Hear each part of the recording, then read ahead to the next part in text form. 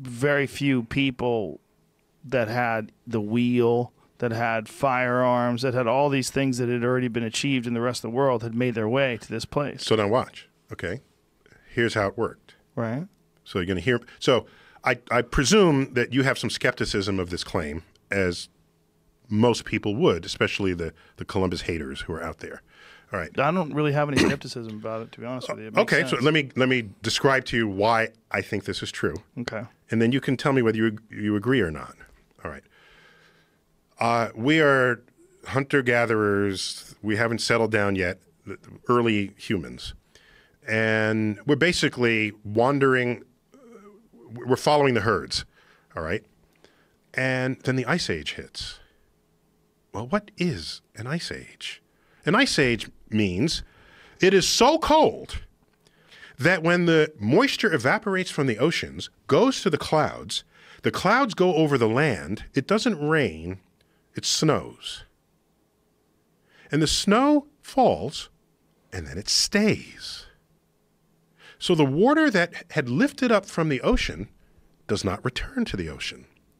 It accumulates on the land.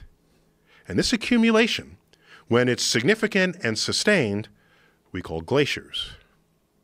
Glaciers is not itself a snowfall. It is compressed snow that's basically changed state into this ice river that flows very slowly back to the ocean. But the oceans are getting drained faster than they're getting replenished. So during the Ice Age, the ocean levels dropped, exposing the Bering Strait land bridge between Asia and what is now Alaska, basically North America. Our ancestors who come out of Africa go into Europe. Some stayed, others kept wandering. Some stayed low above the Mediterranean, others went high. They populate Asia. They keep walking because there's a land bridge there. They don't even know it's a bridge, it's just more land. So they walk, and they enter North America. And from there, that's kind of the only way you can go is south at that point. The weather gets a little better. The Ice Age ends. The glaciers melt back into the oceans. The ocean levels rise, closing the land bridge, stranding a branch of the human species for 10,000 years.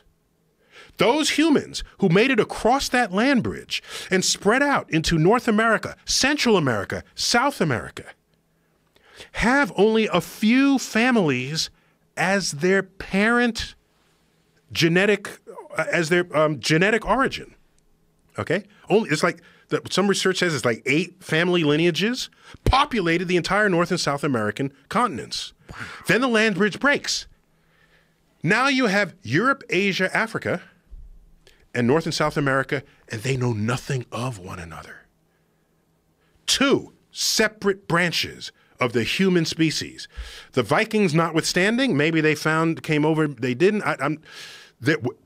Even if they did, their influence was near zero relative to the Europeans. So we're talking about influence here. This is a branch. Had this continued, this is how you speciate. This is why the species on Australia, that's why you have mammals there that have pouches. All right? No other mammals do that. They split off and they evolved their own way. Okay. So 10,000 years is not enough to grow 3 heads or, 12 fingers. But our species is separate. Now, Columbus crosses the Atlantic, makes contact with humans. This is the first time that has happened in 10,000 years. We have rejoined 2 branches of the human species. We are now one common genetic group. And that genetic crossbreeding now continues to this day. We fly to any corner of the world and mate, okay? And the mating already began immediately. Yes, there were diseases that Columbus brought to North America, much written about that. Less written is that he brought syphilis back to Europe. First cases of syphilis of 1492. Whoa. And then it skyrocketed. They got syphilis from the Native Americans? Yes. What, did they have no problem with it? Well, I don't know the details of how the physiology of the natives dealt with that, or whether it mutated. I don't, and there may be people who know that. I'm not among them. That's fascinating. But just look at the graph of reported syphilis cases in Europe. It all began in 1492 when he came back. Whoa. So what I'm saying is, this was a hugely significant event, the rejoining of the branches of the human species. Well, yeah, no, I would imagine that makes sense. That is the most important event then. And by the way, Native Americans, this infamous problem with metabolizing alcohol, okay, with Native Americans. Mm-hmm. You know who else has that problem? The Chinese.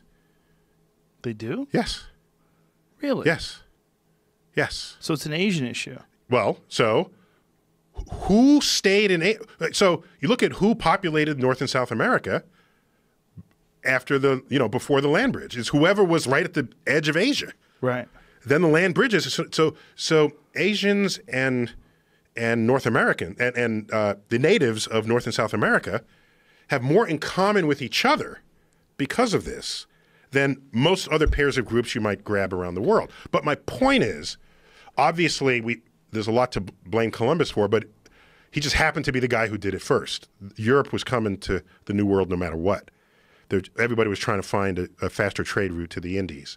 And so if it wasn't Columbus, it would have been Arnold Schmednick, whatever. It doesn't matter. Somebody did that. And the rest is, as they say, history. Wow. So personally, I think it is the most significant thing to happen in our species. Otherwise, we'd still be two-stranded branches of humans.